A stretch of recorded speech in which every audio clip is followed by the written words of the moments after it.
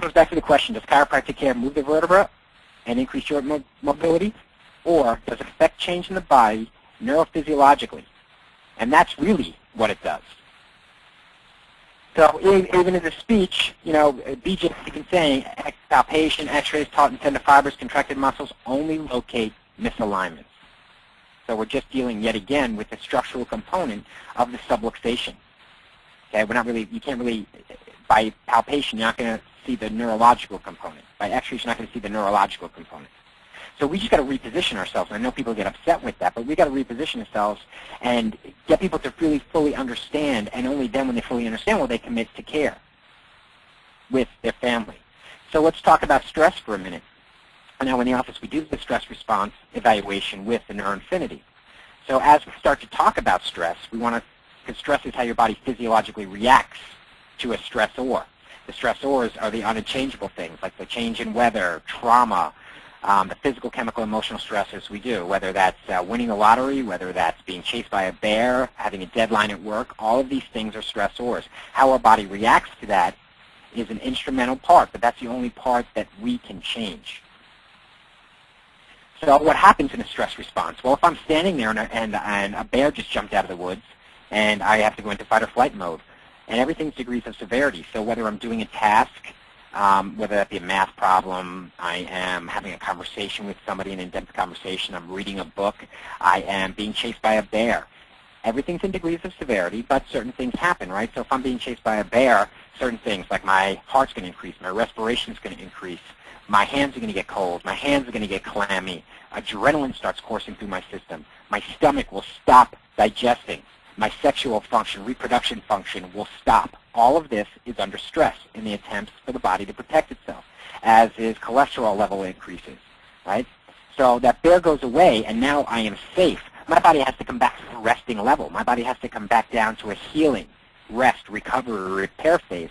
So all of those things have to reverse, like it's saying in here, right? Adrenaline has to stop coursing through the system.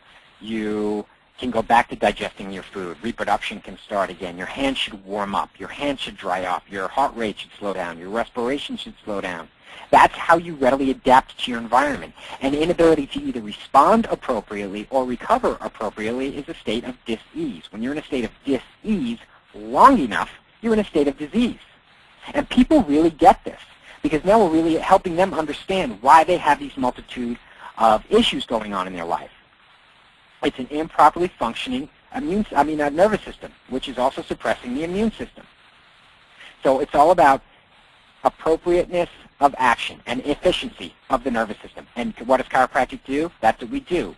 We fix the nervous system. We put it in a state of ease. When you put the body in a state of ease, it increases its efficiency, which in turn also increases its immune response.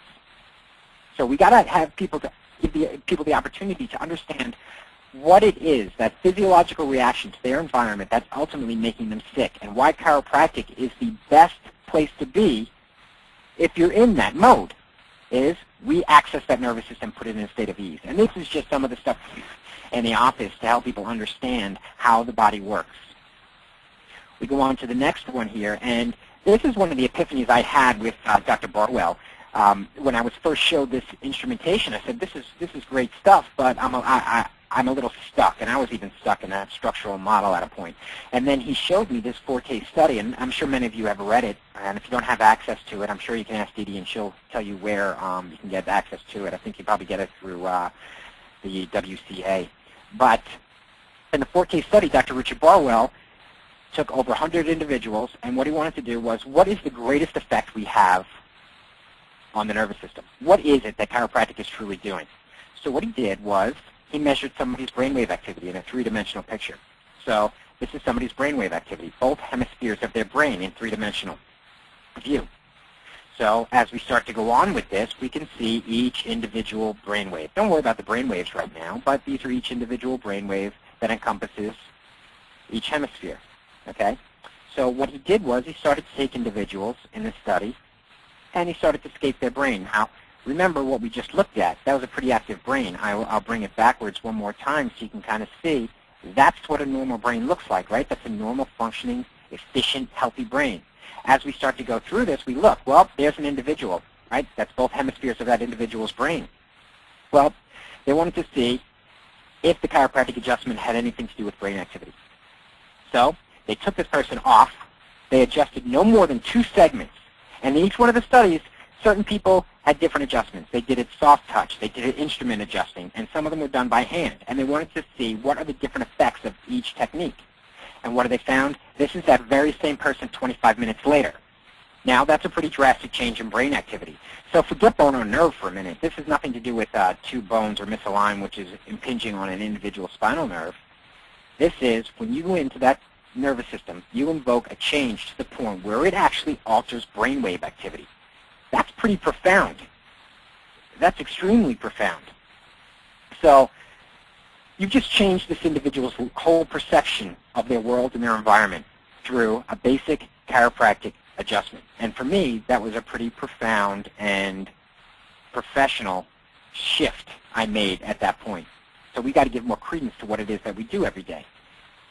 So as we go on through this, we see here's another individual in the study. Okay? That brainwave was obviously better than the first one we just saw, but what happened after an adjustment? Boom. Again, always showing improvement. And this went on case after case. You're changing somebody's life every time you go in there and you put your hands on the spine and make a correction. Here's another one. That's almost a non-functional brain completely. We come over here. Now, is that a dramatic change? For this individual it is. It doesn't look that much different in some people can make the argument. But let me tell you, that's a lot more active than this one on the left. That's an active brain. Do you have a long way to go? Absolutely. This person has a long way to go to correct all of this. But that's only one adjustment, no more than 2 segments. We've got to stimulate these brains to get them active. Now, the one on the left has probably a multitude of diseases. The one on the right is healthier, but I mean, we've got a long way to go. That's why we have care plans. Here's another one. And this goes on and on and on, each one showing drastic changes. How long this person can hold that correction, we don't really know, and that's the purpose of a care plan. That's the purpose of follow-ups. That's the purpose of getting people well, getting them to change their brain activity through what we do every day. And now you're showing people, listen, our effect is pretty broad. If we can affect your brainwave activity, we've got to make sure that that brainwave activity is growing roots and holding. Okay? So now they have a better understanding. It's not just about changing their posture. It's about changing their world and their outlook on life. And it goes on. Here's one. Here's the next one. Okay? Drastic changes. And that's what we do. This is how we get people well. This is why chiropractic works. And the greatest thing is with the NeuroInfiniti, although we're not doing it in a 3-dimensional picture, we are measuring brainwave activity. And that is our goal, how the brain functions. So we actually blew this up into a poster, and it's hanging in our wall. So people always ask, well, what is this? You know, and during my report, I pull it down, and I use it as part of my doctor's report saying, listen, we can change lives. This is what we do. And the greatest thing is we've measured your brainwave activity, so we know how your brain is functioning.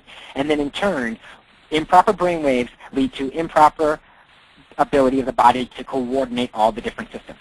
The healthier the brain, the better the coordination between systems.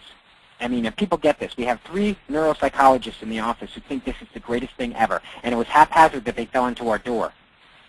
But once we show them this, they said, this is phenomenal.